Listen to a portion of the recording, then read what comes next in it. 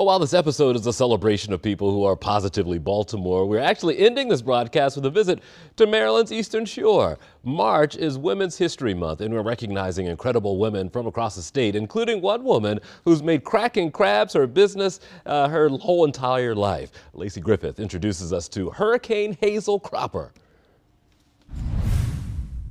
There's a storm brewing in Somerset County.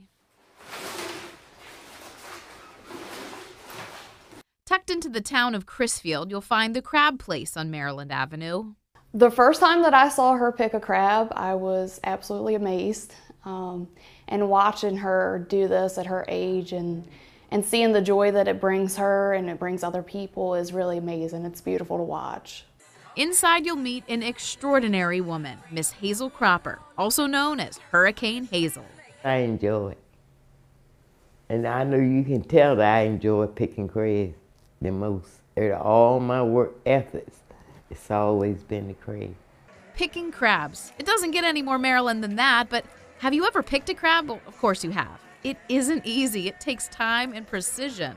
My grandmother, Mamie Bishop, which I love dearly, I would follow her everywhere she would go. And I picked up the notion that I wanted to be in the crab place with her. So she carried me. And that's how it started with what I'm doing today. Miss Hazel started picking crabs at just 9 years old, and now you're looking at a 16-time world record holder. I'm happy for the last one. I picked 5.58 and they were 6 pounds in 20 minutes. Think about how long it takes you to pick through just one single crab. So what's her trick? We all have different gifts. But once you find what your gift is, be the best that you can be. She calls it a God-given talent, and she's making waves with her skills, ones that sail her into Baltimore.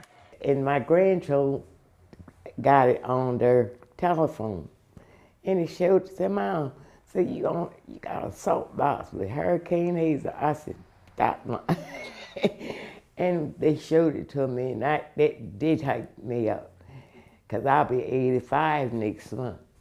If you cruise by Charles and 27th Streets, you'll see Hurricane Hazel on a salt box.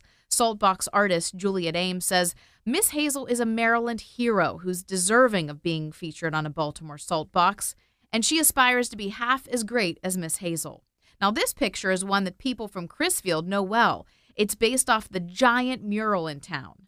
Hurricane Hazel says there's no slowing her down. I'm enjoying other people and teaching them my way of life. That makes me feel great. Miss Hazel does crab picking demos at the Crab Place and says she loves teaching younger generations how to get cracking. Reporting in Somerset County, Lacee Griffith, WBAL-TV 11 News. It's a great story. That's all for this edition of 11 TV Hill. Thanks for joining us. We'll see you next time.